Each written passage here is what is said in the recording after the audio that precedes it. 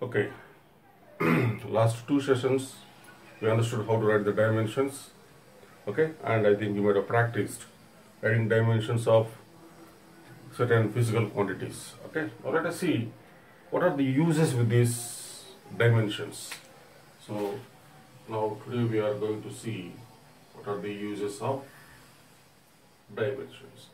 There should be some use for whatever we are learning here. That's what we call it as the application part. So here there are some uses of these dimensions. First one is to check the correctness of an equation. Suppose if an equation is given having connected with the physical quantities or having some physical quantities, we can check whether the given equation is right or wrong. Or else if a false equation is given, you can easily say by just using this dimension method, you can say whether the given equation is right or wrong. Okay, so that is the first use with this, to check the correctness of an equation. The second one is to derive a correct relationship between different physical quantities. The meaning of this is, suppose if you want to derive an expression, derive a new expression. For example, if you want to find expression for force, on what factors does the force depend? Mass and acceleration, isn't it? So force depends upon mass and acceleration. To derive the relation between these two, we can use this.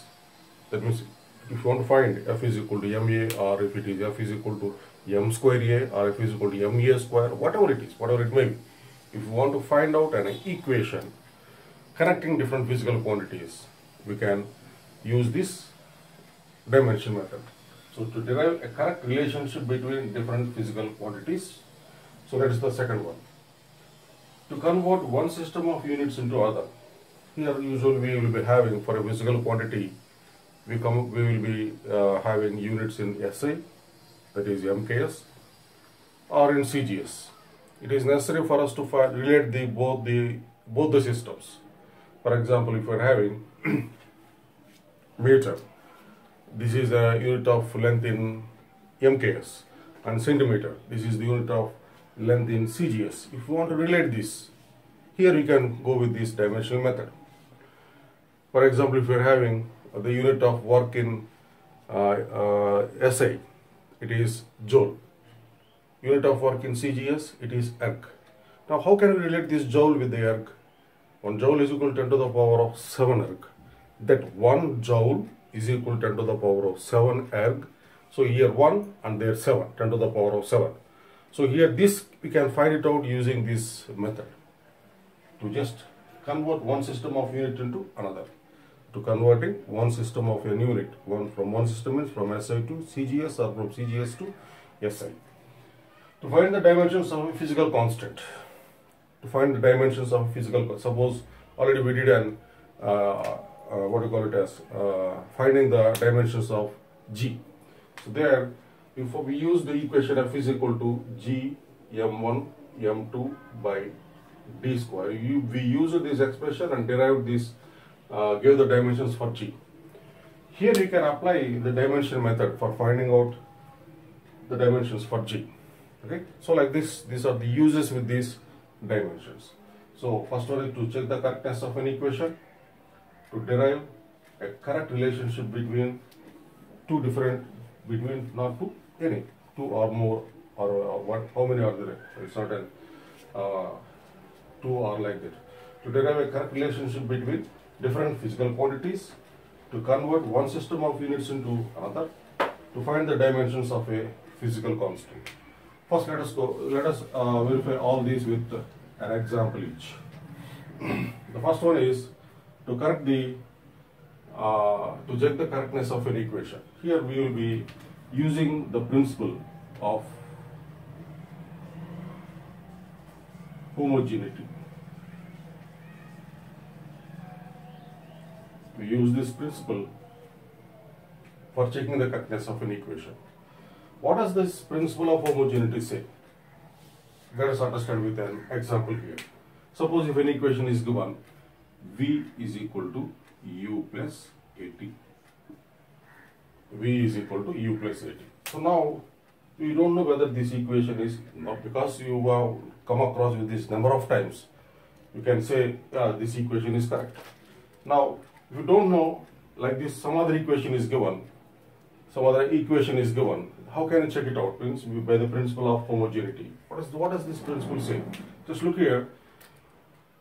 Is a physical quantity. Write the dimensions of this L1 t power minus 1. So this we will be calling as the left hand side, and this we will be calling as the right hand side. And now U, this is also velocity. So the dimensions of this is L1 t power minus 1. Isn't it? Velocity dimensions are L1 t power minus 1.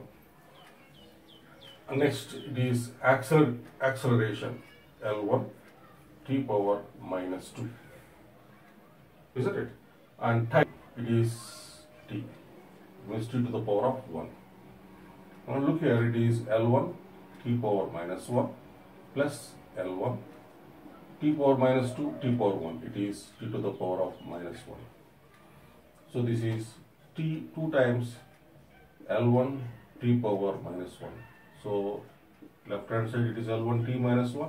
It is 2 into 2 to the power of 2 into L1 t power minus 1. Look here, for this physical quantity on left hand side, the dimensions of L is 1.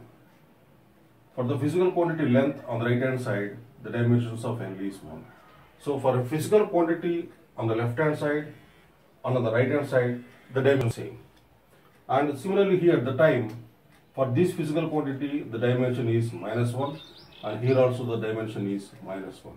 So on both the sides, if the dimensions are same for a physical quantity, on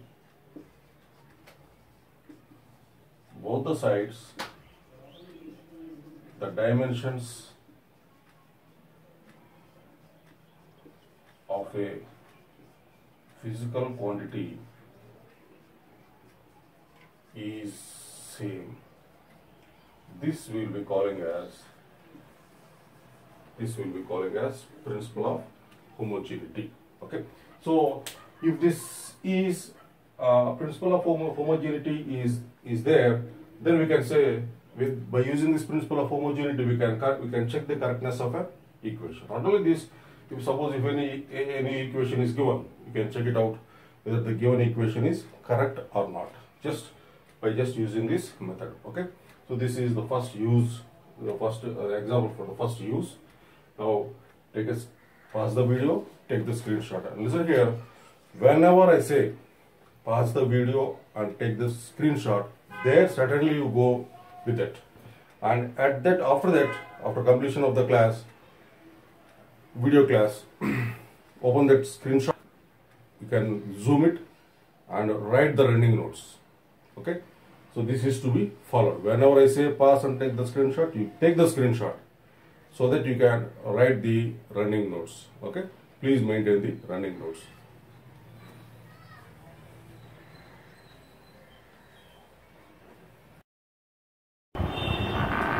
Okay. Now we will go with the second use, that is to derive the correct relationship between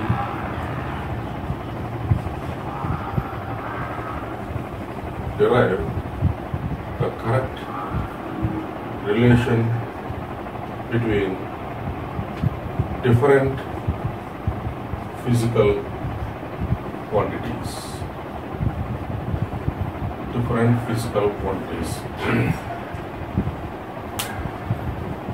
So this helps us to frame new expressions. Let us go with an example here. Suppose if you want to find what is the expression for finding out the time period of a simple pendulum. I want to find time period of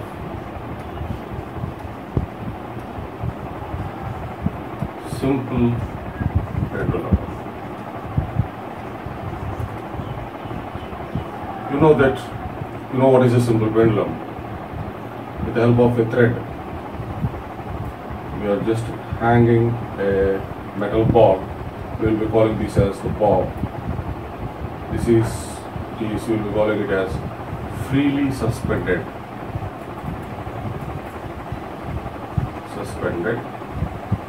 Okay, now we just drag it to the side and leave it. It just starts oscillating. It just makes the to and fro motion here. Now this you are considering as the extreme position here, and this will be calling as the angular displacement.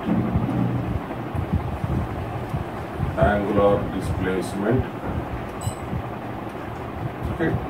Now time taken for one oscillation is its time period. One oscillation means here, suppose if it is starting here, this is the starting point, and you have dragged it here and left it, isn't it? Now you have left it from here. Now what is one oscillation means? 1, 2 and 1 fro. 1, 2 and 1 fro will make one oscillation. Okay. Or else suppose if we are taking it from here, if it is starting, if we are considering from A, it is moving to B, then it won't stop here, it just moves to the other side, and it reaches the other side extreme position, and again comes back and just moves and just oscillates like this. Now when we will be calling as one oscillation, if you consider this as the starting point, A to B, and then B to C, and then C to A. So this is one oscillation. Okay. The time taken for one oscillation is T. We are considering it as capital T. Time taken for one oscillation. So here, what are the factors we can consider for this simple pendulum here? One is the mass of the bob,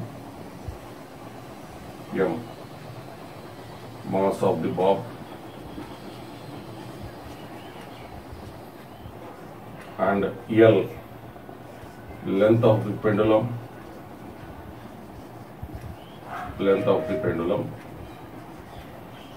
and one external factor is there, that is which affects the motion of the pendulum, that is acceleration due to gravity. So this is also a factor, acceleration due to gravity, and the important thing, that is the time period. And one more we have just shown it here as the angular displacement.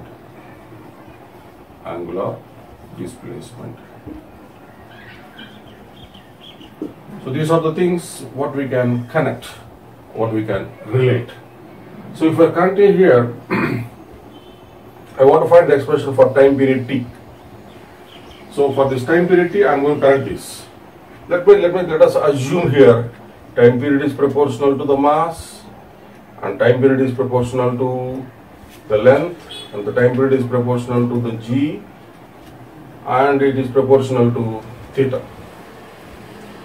So here these are the physical quantities, and let it have some dimensions as x, or let me take it as A, B, C and D.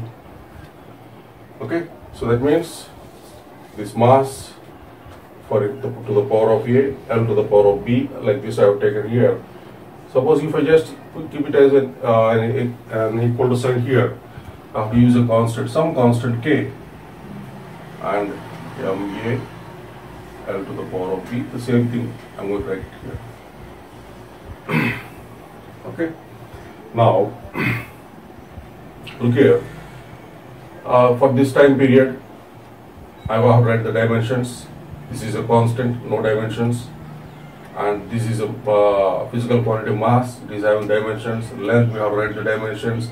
Acceleration due to gravity, which is nothing but acceleration, is having dimensions, and this is angular displacement. So this angular displacement, for this angular displacement there are no dimensions. no dimensions. So D is equal to 0. So now, if I'm going to write the dimensions here, so this is T means T to the power of 1, K, just leaving it like that, and M is mass to the power of 1 means just I'm not writing anything as A, length to the power of B, G, acceleration due to gravity. G, acceleration due to gravity is L1 T minus 2. So this is L1 T minus 2 to the power of C, and I can just exclude this, I think to the power of 0, it just goes to 1, so we need to mention that. So here it is T1 K MA L to the power of B, L to the power of C, L to the power of B, L to the power of C, L to the power of B plus C, L to the power of B plus C, and it is T minus 2C. Okay, so now here, now just applying the, here, just look here, on the left hand side and the right hand side, look here, on the look at the left hand side and right hand side. The left hand side, what are the dimensions for mass? 0. So the dimensions of mass are 0, that means m to the power of 0, L to the power of 0. I can write like this. So just by using the principle of homogeneity, just equating left hand side and right hand side. So A is equal to 0 and B plus C is equal to 0. This 0, B plus C, both are just equated, left hand side and right hand side. So B plus C is equal to 0. This implies B is equal to minus C, and T1 T minus 2C. So minus 2C is equal to 1. This implies C is equal to minus 1 by 2.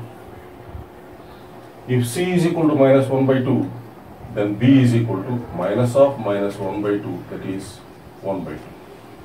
So now I got the values here as A is equal to 0, B is equal to 1 by 2, C is equal to minus 1 by 2, and D is equal to 0. So now, from this expression, so what I'm going to do here is just take the values there. T is equal to K m to the power of 0, because A is 0, and L to the power of 1 by 2, because B is equal to 1 by 2, and G to the power of minus 1 by 2, because C is equal to minus 1 by 2, and theta to the power of D, that is 0. So from this I can write like this: T is equal to K, this is this becomes 1 and this becomes 1. So L to the power of 1 by 2, G to the power of minus 1 by 2. This I can write like this as T is equal to K, L to the power of 1 by 2 by G to the power of, just taking this to the denominator, it becomes positive. So G to the power of 1 by 2.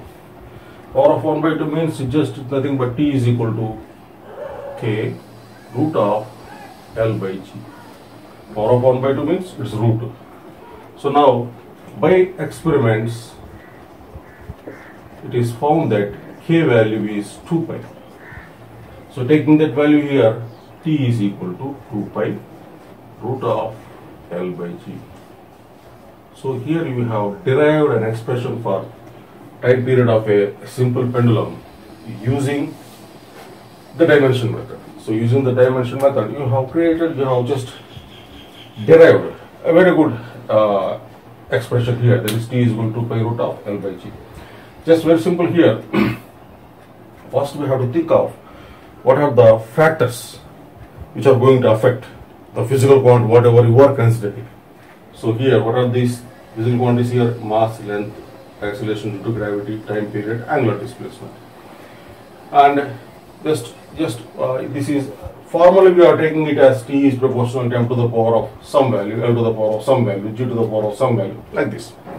And now just equating using the principle of homogeneity, just left hand side dimensions of a physical quantity is equal to right hand side dimensions of the same physical, they should be equal. So M0, MA. So for a physical quantity on left hand side, for a physical quantity right hand side, their dimensions are same. According to principle of homogeneity, for a physical quantity on left hand side, for a physical quantity on right hand side, the dimensions should be same. So A is equal to 0. For a physical quantity, the dimensions should be same on left hand side and right hand side. L to the power of 0, L to the power of B plus C. So B plus C is equal to 0. So like that we have derived the values for A, B, C and D, substituted the value and just got this expression like this. Okay. Now pause the video and take the screenshot.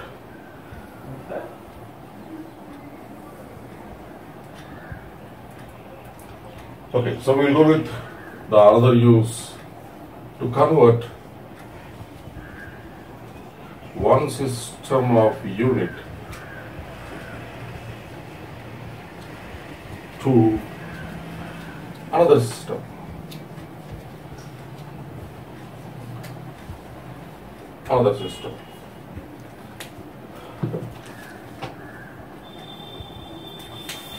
So this, for converting one system of unit into another, we can use this dimensions method. Let's go with an example here. We have a physical quantity force, and for this the SI unit is Newton and the CGS unit is dyne. Now I want to find the relationship between the Newton and the dyne, or the conversion between Newton and the dyne. So this is, this is the SI unit and this is the CGS unit. Okay. So now how to follow this method for finding out the conversion means here. First, write down these dimensions for this given physical quantity. Force F is equal to MA. Mass L1 T minus 2. Sorry, M1. So M1, L1, T minus 2 are the dimensions. So now, so let us think that 1 unit in SI is equal to some other value in CGS.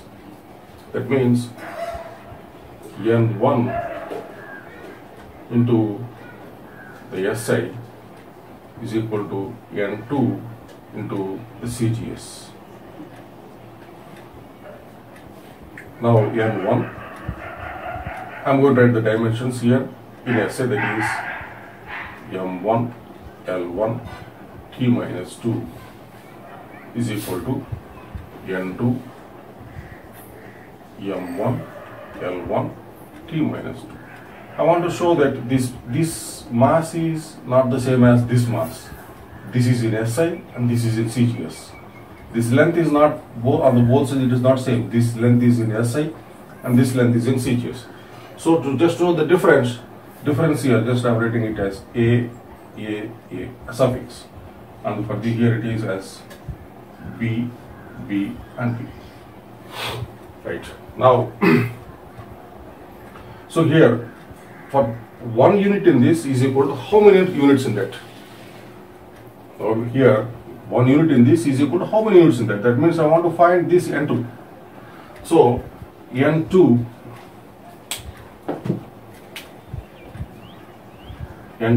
is equal to, that means N1 A LA1 T minus 2A by bringing it that side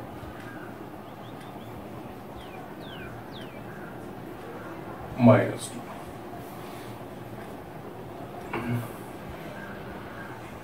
So that is N1 into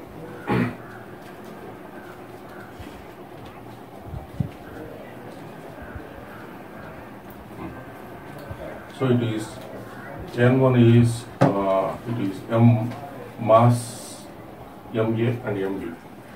Let me take this here, MA and MB. The mass in this is SI and this is CGS. Okay. Now here it is, I'm just going to equate them here. So mass, it is 1000 gram and this is 1 gram. So it is 10 to the power of 3.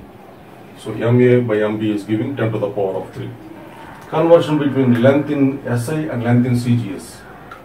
LA by LB. So length, it is 100 centimeter and this is 1 centimeter. So it is 10 square. Okay, and T minus 2 and T, sorry, it is only T, no? So it is, I want to write TA and TP. It is 1 second and 1 second, so it is 1. So here I am going to write like this, MA, MB to the power of 1, LA, LB to the power of 1,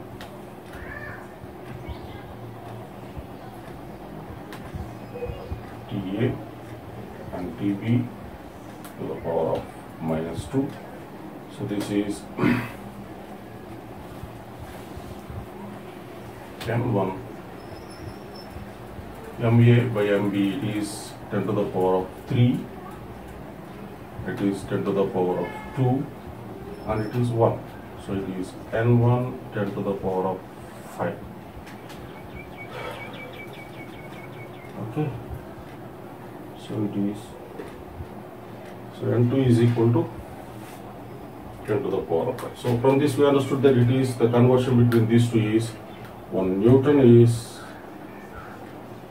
10 to the power of 5. Okay.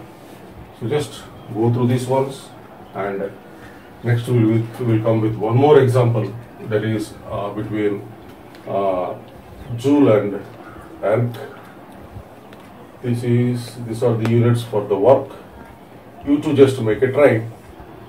Okay, and in the next session what we'll just do is work with that and go with the fourth use also. Okay, and we'll do one more example for the second use and the first use also. Okay, so this is, take a screenshot and just copy this and just practice that. Okay, see you in the next session.